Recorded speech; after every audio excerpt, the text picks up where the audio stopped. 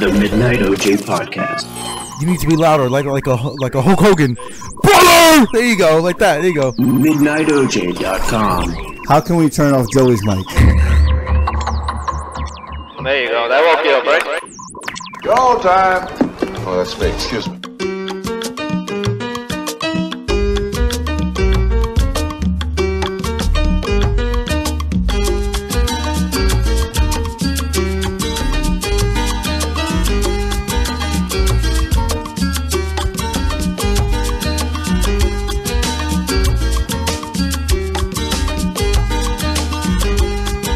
Welcome back, everybody, to the Midnight OJ Podcast. We are joined today, hold the applause, by none other. This man needs no introduction. My brother from a Cuban mother. Wow. Mario B. Gonzalez. Mario Gonzalez from Salsa Fever On 2. Welcome, my brother. Welcome. You can see Mario Gonzalez on Univision 4-1. Wow. What's up, mi gente? First and foremost, thank you, Omar and Joey, for allowing me to be here. And big shout out to everybody listening in. Mad props. And much success and congrats on this phenomenal up-and-coming podcast that you guys are putting together. Thank you. I appreciate that. Listeners now in Canada and Switzerland. That's what's up. That's right. We're worldwide now. We're worldwide. Nice. Hey, it's international. Indeed. It's international. That's what it's all about. Making sure we reach the outer rims. That's right. Even if it's just one show at a time. That's right. Speaking of the other side of the planet, we also joined today by our very own What's up, guys? U.S. Marine Corps Corporal. That's right. Represent USA. Edgar Hernandez. Mr. Edgar Hernandez. That's right. This is actually Edgar's second show, second episode. And second appearance. We figured we'd bring him in and joined by Mario B. Also, we're all very good friends from back in the day. Yeah, man.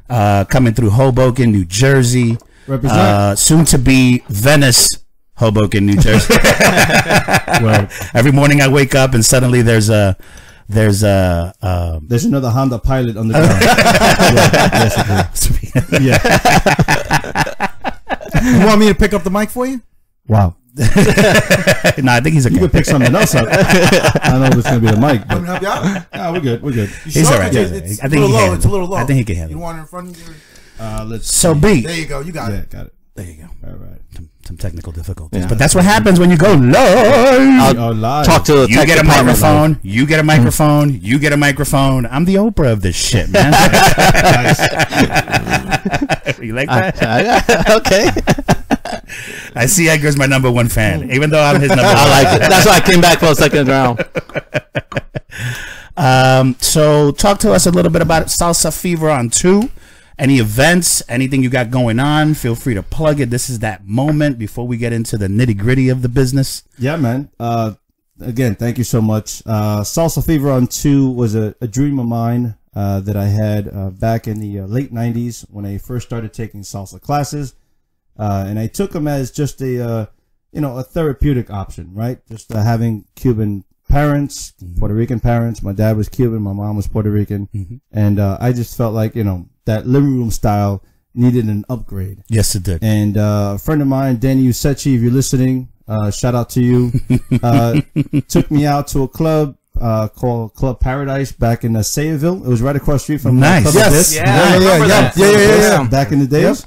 And that's where I saw this new style called Dancing on 2, and I just fell in love with it. And I felt that with the Marine Corps background and the structure and the discipline, I thought that from all this experience that I had with other instructors, that someone needs to take this to another level where there's a better curriculum, there's more structure, but still have that at home living room feel, which that same flavor, that old school feeling, without losing the authenticity of the dance. And I created Salsa Fever On 2, and I've been doing this 19 years now. Wow. And I love what I do. I used to work as a desktop publisher in Hoboken for many years. And I remember most that. of you know, I remember that. On First Everybody Street. out there listening, Desktop publishing. I like the title. When did you title? when did you decide to open up make your own books. academy? I started out, if you remember, Planet Hoboken. Yeah. Yes. Right across the path. yeah, yeah. Remember that? Remember the good Spent old days? many evenings. Yes. Right by River Street. Formerly Schaefer's Diner. Wow. Yeah, take you Yeah, back there. man. Take you back for a minute. Wow. Yeah, that's right. That's Yeah. what we do here at MidnightOJ.com. Yeah, man. It was right across the street from the path. It was the go-to spot, and they were having their first Latin night, and I started dancing there, and they asked if I wanted to start teaching there. Oh, no shit. Their once-a-week Latin night, and I did, and the request started building and building, and I said, all right, if there's an audience, if you build it, They will come. it will come, right? Now, you were just, how long did it take? Oh man, a couple of weeks, and it started with You were just that good? I wouldn't say it was that good. I guess the product was that good. He was definitely You know? that motivated. I mean, Yeah. that's really what it takes. No, but if I you mean, think about it. for someone to ask him to start teaching. Well, let's Like if I go and take classes for 2 weeks, no one's gonna come up to me and say, "Hey, Joe, can you Well, teach me how to dance salsa?" let's It depends on what you're teaching, though. I can teach you Croatian dance. 2 weeks. You're done. well let's be fair, right? Right, let's- Back in '98, there were no Latin clubs in Hoboken. They weren't. No, there was just Latin They were, nights. right. That's right. Latin That's right. nights. Yeah. So this was Thursdays, the first, maybe. right, Uh-huh. right, where there was like freestyle, there was club, there was a little bit of old school hip hop, and maybe 2 salsa songs, and then that was it for the night. And then they were allowed to call it Latin night, because of that, right? To draw in, and it's marketing, right? It's great marketing. It's beautiful But this was the first Latin night where it was 100% Latin music, salsa, merengue, bachata, and so to top be to fair. bottom. Yeah, so to be fair, it was a great opportunity for me to pave the way to open up, just salsa where there wasn't in Hoboken, and there's so much. Well, I can't speak for now, but there were so much Hispanics back in Hoboken, where I think that audience was requesting it, and if you have it. So from there, I went to the Boys Club. Yeah, Remember the Boys I remember. Club? Yeah, you were right next to And them. I was teaching 1 day a week at the Boys Club. I was renting out space, Nice. and that was getting crowded. So I said 2 nights a week. That was getting crowded, and I tried it 3 nights a week. Talk about a snowball effect. Ladies. Yeah, man, it was a beautiful thing. And I didn't go to school for business. I didn't know what was happening. All I knew was There was something there. Yeah, people wanted something, and they kept coming back for it. And It's a beautiful thing, isn't it's it? a beautiful thing because working 9 to 5 day in day out, I was getting great money. It was great money. I loved my boss. I loved what I did. But my passion, my true heart, I found it with salsa. You get to open up with so many diversity, so much ethnicities, and hearing everyone's story. Because at first people come in, it's like, oh, it's a salsa class, but you don't realize what's happening behind the scenes. A lot of people go there for cardio, for weight loss. A lot of people go there to build social skills. A lot of people go to my academy to Make friends. Yeah, make friends. You draw a crowd. Yeah. I'll say that. Yeah. I've been out to one of your events on a Yeah, weekly, man. and let me tell you, you beautiful. draw a crowd, Yeah. man. We gotta hit that up again. Yeah. Absolutely. So at the end of the day, it's more therapeutic, right? Because a lot of people use it as an outlet, either to forget about their job, forget about stress, find their soulmate, whatever it is. Yes, it starts with the word salsa, but at the end of the day, there's a different outlet that people take advantage of. And like you said, my socials happen every fourth Saturday of the month. And the next one's on the 25th of this month. And more information, you go to my website, salsaFeverOn2.com. And again, no judgment. I mean, we cater to everybody. It's from 8 p.m. to 2 in the morning. It's only $5. All the drinks are included. The Mario beet juice. Listen, we have the beet punch. You could either go to Mario B or you could go down to the bodega here, Union City, because that's where I learned salsa dancing. Right? Ready?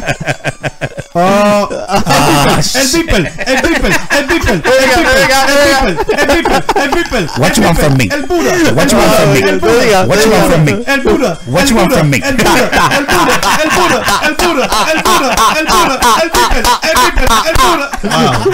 Listen, if you guys are not watching this, you guys First of all, if you're tuning in, we are Facebooking this live. Go to Facebook, check us out. Go to Mario B. Just having fun. Mario B. Gonzalez. I don't know how to look you up on Facebook. I'm new to this stuff. So. Well, you know, everybody knows me back in the days, Mario B. And everybody always asks me, but your last name is Gonzalez. How in the hell do you have a B? Basically, it all started back in the days, you know, growing up, being born in the 70s. If you remember, the lingo back then was B. What up, B? What up, B? What's going on, B? What's up, B? You hungry, B? Yo, let me hit that, B. You know what I'm saying? So, you know, it was Mario B. And back in the days, B-boys were strong, right? Because we had, you know, we had break dancers and we had a lot of taggers. It was the greatest, man. It was the greatest. It was the greatest, not the event, but it was the greatest era for music. That's what made us now. The Palladium. We used to go to Palladium all the time. Oh, we've had that conversation. Stories. I know we're diverting from the. No. Stay. But, you can talk about whatever you want. It's just great times, man. And just being here with you guys again, it brings back so many memories. I know we're missing a couple of cats from the crew. Yeah. But just. Oh no, well they'll come along. Don't worry. Yeah. The strays always return back to the. We're working on it. Yeah. But again, you know, this is what I do now for a living. You know, I have an academy located up in the Jersey City Heights, 83 Franklin Street, Jersey City, New Jersey. Come and check me out. We're open 7 days a week. We have classes for kids. We have classes for adults. We have beginner all the way to advanced level. And even if you want to take your dance to the next level, we have performance programs as well. If you really want to build up that self-esteem and that courage. So we have a little bit of everything to offer. And our prices are the most affordable in the tri-state area. So you're definitely getting your money's worth. Your guys. bang for your buck. And don't forget about that first Saturday of every month, is it? Fourth Saturday of every month. I already fucked it up. Yeah, that's all right. I'm going to the next one, I think. Omar, watch your fucking mouth, all right? My bad. March 25th, 9 p.m., 2 in the morning. Come check us out. If you guys want to join us, mention Midnight with OJ, and you'll get in for free. That's our first There cross. we go. Cross I promotion. like to hear, baby. Guys, Cross promotion. All you gotta do is mention Midnight Here we go. OJ. That's and you it. Get him for free. That's guys. it. And then, Oh, man. That's it. That's You from it. Westchester? We're back. That's it. Oh, That's it, it's baby. gonna That's blow it. up. That's what's up. I like some Midnight OJ, baby. we definitely appreciate the cross promotion. absolutely, I'm man. curious. I'm gonna go just to count to see how many people get in. Come on. Just to stand at the door and be like, "You get in for free." Absolutely, You man. get in for free. Yeah, man. Absolutely. And you know, like I said, I definitely want to help boost the show. I think the show has a lot of potential. And I definitely want to be a part of getting a lot more artists for you guys. I have a lot of connections, as most of you know. And I've been blessed and grateful to have these connections. And, you know, you guys have seen me transition and blossom. Well, definitely you know, God has since put you in our boyhood, yeah. path, you know, Absolutely. for a reason. Yeah, everything happens for a reason, like we were discussing earlier. And I think, you know, eternity doesn't have to think what we think it is all the time. You know, things happen naturally, and they happen naturally for a reason. And I think God put us in a certain place to create this magic that's happening today. The whole group, man. Man. All my friends. I mean, I really got lucky. I got really Absolutely, lucky. absolutely. Is that what you call Serious? it? Lucky? Lucky, yes. Absolutely. I'm blessed. Like he said, we're blessed. Definitely blessed, man. There was what? There was like 10, 12 of us. I mean, the whole Many group was blessings, like- many blessings, and moving Plural, forward, plural, man. plural. But Blesses. most people don't know or may not know because you travel the world. You're a very social individual. You're emceeing for the New York International Salsa Congress. Check him out. I think there's an event coming up. I think Labor Day weekend in Stanford. In New York. I'm sorry, New York. Sorry about Stanford's that. in Connecticut. Stanford's Connecticut, right? I'm that's sorry. I right. I got you, apologize. I got That's you. all right. You got this. You know, don't worry. My job's real easy today. I'm phoning it in. I'm phoning it in today, folks. I'm phoning it in. I want to ask you: have you ever had an embarrassing moment or stage fright, or have seen it Oh, that's with a good other question. people? I mean, Mario's good predominantly used to be a shy guy when we first Right? met him. Yeah, So yeah. to see him blossom into this social phenomenon, I mean, I feel we've witnessed history, man. Beautiful flower now. Yeah. So have you ever seen that? And that's why I'm blessed to be around you guys, because you know you have a very few amount of people. I mean, we have a lot of friends, so we call, right? Right, But yet they're really acquaintances, and you guys are really friends. You guys have seen me blossom from day one, and you guys remember from high school Oh my God. back in '91, how shy I was. I was moping with my head down to Couldn't my get knees. you out, man. I remember you being shy back in Calabro school in the 80s. Oh man, We go back we go like way back. 84, Back 83, in 84, Calabro. man. Big shout out to everybody who went to Calabro Middle School. If you guys remember that, over on Park Ave, Hoboken. I remember one incident. We were at the gym and Mr. Miller. Oh man, my gym teacher, man. I was wearing a hat and he comes up to me. He's like, "You have to take that off." So I saw you and I'm like, "But Mario has the hat on."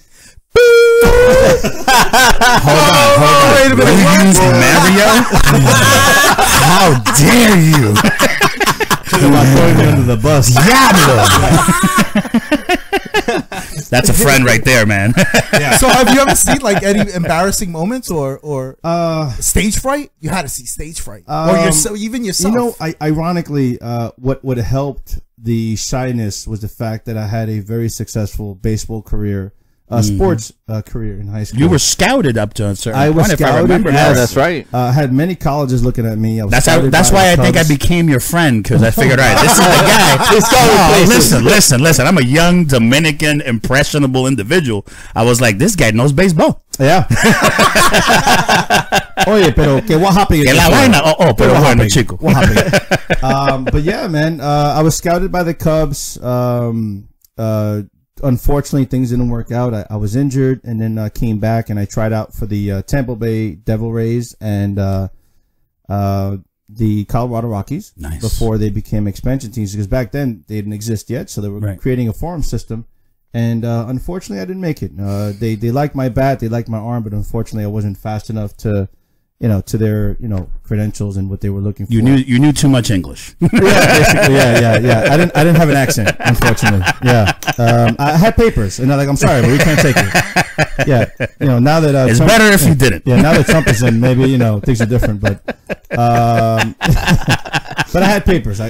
But Have paper, brother. yeah, and then from there, a crazy story from there, I was very depressed. I don't know if you guys remember, not again to divert stories. I was going through a lot. By all with means, let's give my us the background. Yeah, my first girlfriend ever, and I was going through some Big changes, some tough times, and I remember we went to Colgate, downtown Jersey City. Where shout out. Once again, it rears its ugly head. Keep coming back. And most of you now know it as the financial district. Right. The extended financial Yeah, district. who would know that? But it was just slums. It was just dirt and rocks. It was a sinking loved it. pier. It was our slums. We determined it was a sinking pier in downtown Jersey City, and that's what we liked about it. Yeah. Eventually, it would go away. And people would go there to drink, smoke weed, or smoke anything. Yeah. Just Smoke We whatever you could want. edit that part. whatever was out there. Yeah, I'm not saying I did it. I'm just saying That's what I said. people would go out there, right? Yeah. And also, everybody was booming their systems in their trunks. So everybody was Biggie and Wu-Tang. yeah. Hotboxing their car. And everybody was painting Wu-Tang symbols on the concrete, right? Taking pictures with Timberlands and the Tommy gear, right? What you know about the Tommy gear, right? And it was just good times. And I remember I was going through a lot of stuff, and we were with Danilo and his, the Ford Mustang. his dropped Mustang, The white one, yes. which wasn't like intentionally dropped. Yeah, it was just dropped because he was going through a lot of things. And It was carrying 16 of us. which is why it was dropped, right? And I remember going out with Fred, and I'll never ask Freddie for his advice again. But so Freddie, man, look, listen, I'm not feeling so good. I want to forget about what I'm going through and help me out. What am I going to drink? I wasn't a drinker, and he's like, you got to drink Cisco. So the first thing I went for was Liquid crack. Liquid crack. Yeah, has anybody heard of Cisco? You know what I'm talking about, right? Not the singer. Not the singer, absolutely not. Maybe if they melted the singer in the bottle. I think that's what I drank. Yeah, I think that's what you Yeah. So I immediately grabbed a big bottle, but Freddie stopped me, and he's like, no. You need the small bottle. You never drank Start Cisco slow. before. And I was like, listen, man, I want to forget about what's going on. I want the big Jesus. bottle. And sure enough, Oh, I boy. remember grabbing the big bottle. Next thing I knew, I woke up in Danilo's trunk the next day. Yeah, in Colgate. And we're breaking sunlight, right? And it's like 6 a.m. And everybody's, yeah. I had this crazy headache from the Cisco. And It was an 88 Was it an 88? Mustang or something, but it was a hatchback. So you had a hatchback. so you had a hot ass window. Yeah, that was pretty cramped. Yeah, with a lot of clothing. Yes. And then after that, I joined the military, just like Edgar joined the that's military. right. Oh boy, And, how far did you make it? I didn't make it too far because again, that injury came back, and which now I have tendonitis in the shoulder because of that. And then that's when I started working as a desktop publisher, and then making millions, making millions in Dominican pesos, millions in Dominican pesos, which is like what, $14? About so. Yeah. And then again, that's how the whole story started. I started taking classes, and I fell in love with it, but there was a lack of structure, and then I said there's got to be something better, and that's when I ended up opening up the school. And I started off in Hoboken for a couple of years first, which is Planet Hoboken. From there, we went to the Boys Club, and from the Boys Club, we went 1 year at the Monroe Center. Right. If you guys remember the Monroe Center, it's still there. And then from the Monroe Center, I'm 11 years later now in the Heights. And then, as you were saying, still in the same place, 87 same Franklin. place. 11 years, going to be 12 years in September. Nice. And I've been blessed. I've danced off Broadway for 4 years. You've been to Egypt, I think, to dance. If I saw I've traveled and performed in over 33 countries. That's crazy. And I've been very blessed because, as you guys know, listening in, if you're not watching the podcast, I'm 6 feet tall, and I weigh. Stand up. Show them. That's right. This is an imposing individual. That's right. Yeah. That's right. So I'm not the petite dancer. You never really were. You never really were. No, I never really were. Thanks, Omar. So much for the positive. I wanted to be your friend, man. Yeah. So much for the positive reinforcement, right? Now you never answered the question. Have you ever seen embarrassing moments or stage fright? I mean, there's always been embarrassing moments, only because in the world of dance, it's very much like improv. You know? Right. They're about to come on stage. Oh, my shoe buckle came off, so now I have to kill 2 minutes to help that out. Or there's a wardrobe malfunction, and people don't understand. I love wardrobe when malfunctions. you have to improvise when it's on a woman, right? Oh yeah, especially Janet Jackson. Wow. I'm old. Yeah. But that's the hardest part, improvising on the spot. And who does it better, man? I mean, if there's anybody that makes the best out of any situation, all right? I mean, you turn it around. Yeah. I was watching a video. I was telling you earlier about, I think it was a birthday video because it was some cake on your face. Right? Or something, right? Okay. And you must have danced off. I stopped counting like after 14 girls. And let me tell you. 2 dozen girls. Yeah. Good Lord. Yeah, but again, it's a birthday tradition. And some of them kind of missed the step, but you would kind of make the best of it and, kind of turned it around and kept it going.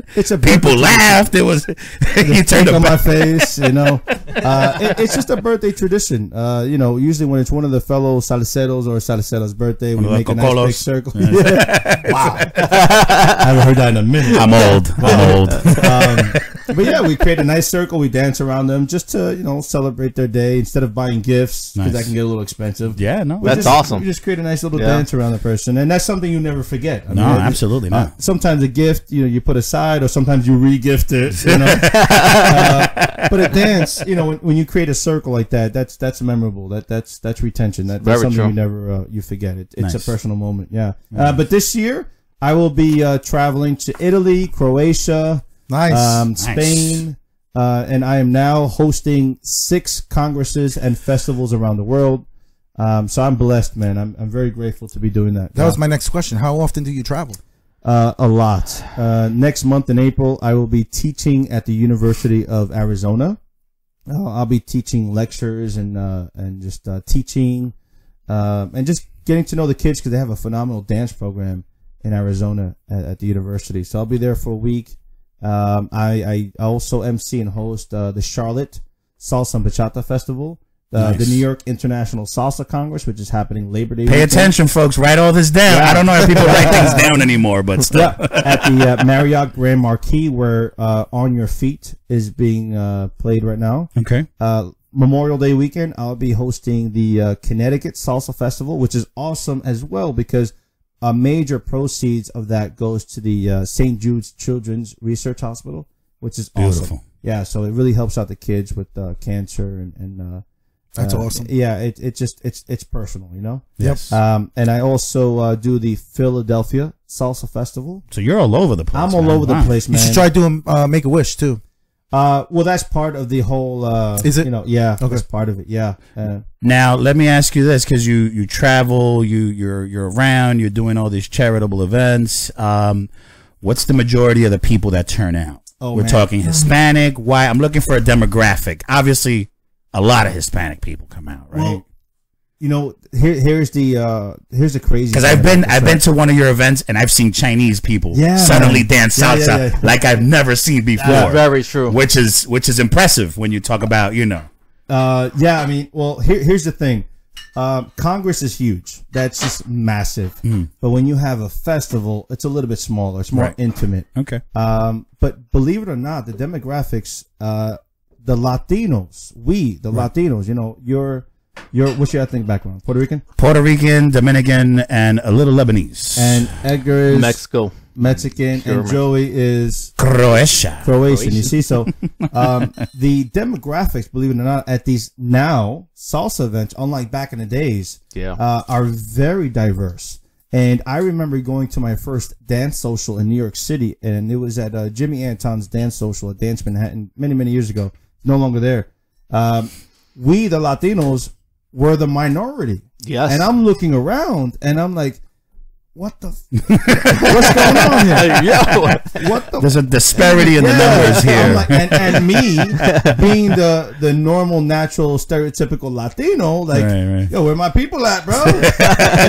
We run deep. Yeah, it's like, why is this China dancing better than us? It's not supposed to work out like that. And I'll tell you why. After so many years psychologically thinking about this and dissecting why. Us Latinos and anybody out there listening, Latino people, please don't take this personal. But after almost 20 years of research, Yes. we are very ignorant to our own culture because we think just because we are Latino or Latina that we automatically know how to dance. And that's not so much the case. No, right? absolutely not. Right. I'm a proponent of that. Right. You see what I'm saying? I am Latino and Latina, and I do not know how to dance. Yeah, it's like to say just because I'm a good, just because I have my license doesn't mean I'm a good driver. Right. You know what I mean? Oh, There you You know go. what I'm saying, right? Yes. Yes. And what happens is a lot, and let me tell Mario, you, you want a nipple for that? wow, wow. All right. In other words, I'm babysitting. Thank you. He just finished doing a shot, man. Jesus. But basically, what happens is, and you know, we have a software system, and basically we know who's coming in, ethnicity wise, and we get more non-Hispanics because we notice that the Hispanics who come in to take class are the first ones to become emotional and get frustrated because this is not what I learned. Right. No, That's it's like not they what say- you've two-stepped. Yeah, absolutely. It's like they're saying, you know, it's always easier to work on a blank canvas than Right. a canvas that's been created. Oh, right. I see. You Yeah. get what I'm saying? I see So, what you did there. White, Yeah. blank canvas. Right. I see what you did there. I like that though. I like that. Wow. No, I'm kidding. No, I get it though. I get it. And believe it or not, and I love my Hispanics, you know, Latino, man. I feel you, man. I'm Cuban. I and feel Puerto your Rican. pain. I feel Yeah, your pain. you know, but we get frustrated first because we already have this mentality that it's got to be like this because this is what. And look, I agree because when I learned, my mom taught me in the living room. You know, I was losing chocolates, you know, from kicking so much. You were standing on her feet. Yeah, you know, but you know, and I tell people there's a difference between, you know, classroom etiquette and then there's street etiquette. You know, there's a street style and there's a classroom style. Yep. Not to say that one style is any smarter than the other or better, but they're two different styles. Absolutely. And once people come in to take my class and they realize the difference, like, oh wow, this is different. I like this. This is more structured. It's organized. And it's a physical language. It really is. Once you start putting numbers to things and there's a solid foundation, then we can start creating on that foundation. But if there's a fracture in that foundation, we're not going to grow anything, right? And we're pretty much have that horse visor on, and it's got to be like this. And the minute we open up, and you know, we just create some That's new what aspects anything. of things. That's what Absolutely, anything, man. A lot of Absolutely. people are like this. Absolutely, Yes. That's what Like for anything. example, Italians make the best Italian food, right? Right? Right? However, one of my favorite Italian restaurants is Leo's Rendezvous in Hoboken, right? And they're Hindus. What are we talking about? No? So if you go in the kitchen, nobody has papers. I'm just saying. I'm just saying. Not one cook up in there. That's true. Is, That is very true. And you see them from the sidewalk, right? Like their kitchen door is right on the sidewalk. Yeah, ándale pues, dámele spaghetti, ándale chicho. That's my people right there. Dámele chocha. Dámele las albóndigas. Yes. Ándale pues, dame la salsa. You know what I'm saying? Ya llegó Mario. Un orden grande, por favor.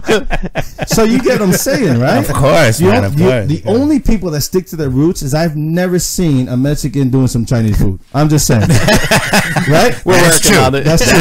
You go to a Chinese, anywhere you go to a Chinese restaurant, it's Chinese. You know what I'm saying? Yes, it is. And then you have to wonder why every winter you walk into a Chinese restaurant, they're cooking with some coats on. Yeah.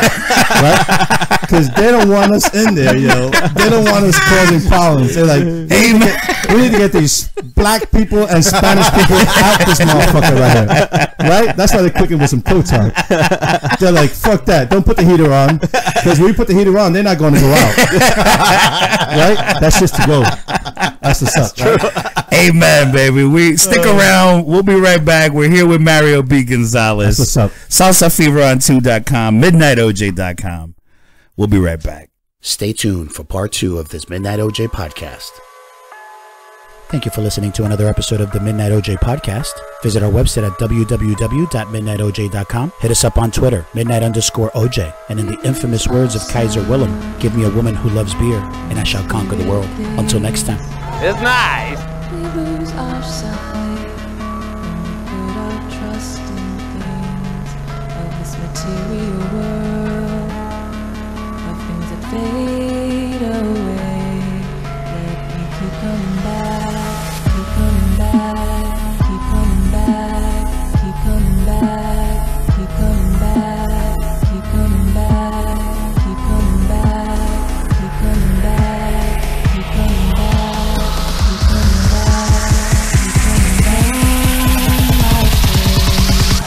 Of things we know.